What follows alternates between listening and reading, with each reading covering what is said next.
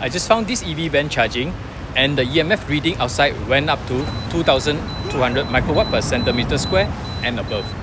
This van caught my attention, brand new, never seen this model before. I scanned around it while it was charging and the electromagnetic field was consistently high even from the outside. It's not just a random spike, the entire perimeter had high reading.